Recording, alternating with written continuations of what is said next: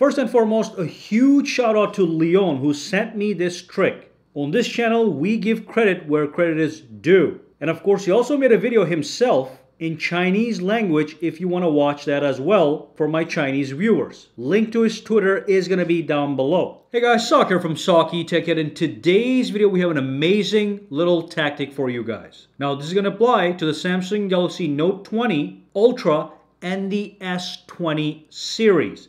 So what I'm going to show you in this video is how to activate 120 Hz refresh rate at the same time with power savings mode enabled. Now this is a brand new method. It's much more easy and only takes 30 seconds to set up. This is not the same method I talked about in my previous video from a couple days ago. Now this method is going to be working both on One UI 3.0, 2.5 or any One UI version. First, I'll show you how to get it done on One UI 3.0, and next I'm going to show you how to get it done on One UI 2.5 or earlier. Timestamps are down below. This is a brand new method that's much more easy to implement and takes 30 seconds to get done. So let me show you what's happening. So if I go to my settings right now and if I go to my display, you can see that we have the motion smoothness in adaptive. So that's a high refresh rate.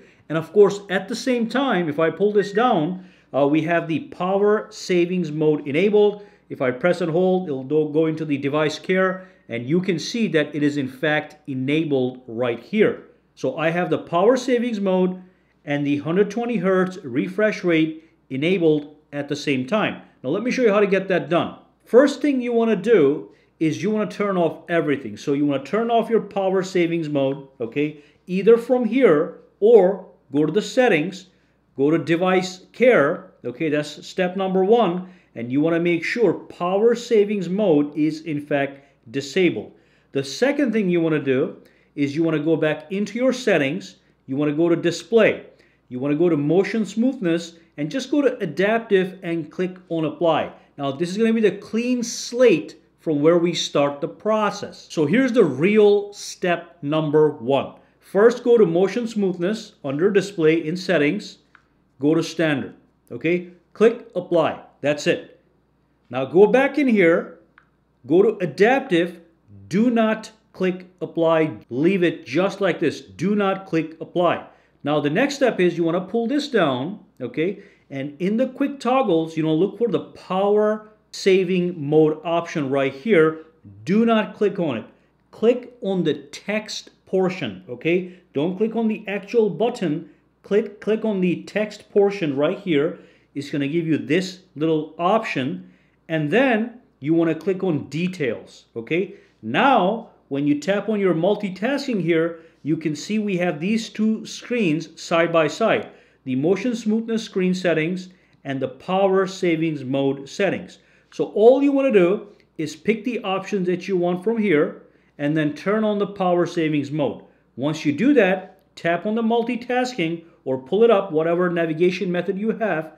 Go over here and look how that has been grayed. It says not supported in power savings mode, but it is still in fact checked. Simply click apply. You're done. That's it. So now I have motion smoothness adaptive, and if I pull this down, you can see that we have the power savings mode also enabled. We can also double check that from here under device care. So that's the Note 20 Ultra. It works no problem. Now what I have here is I have a Samsung Galaxy S20 FE. This one is running One UI 2.5. The method is very similar with slight variation. So let me show you how to get that done as well. So first and foremost, make sure the power mode on One UI 2.5 is disabled. Then go to settings, okay? Go into display, go into motion smoothness, and the first step, you go for high, you click apply. Then you go back in here, you go to standard, you click apply. Then you go back inside again, you go to high, but you do not click apply. Now you pull down your notifications panel, okay? You click on the power mode, and then you apply the power mode, the medium power savings mode. And then you click apply. It's going to take a couple of seconds to get that done.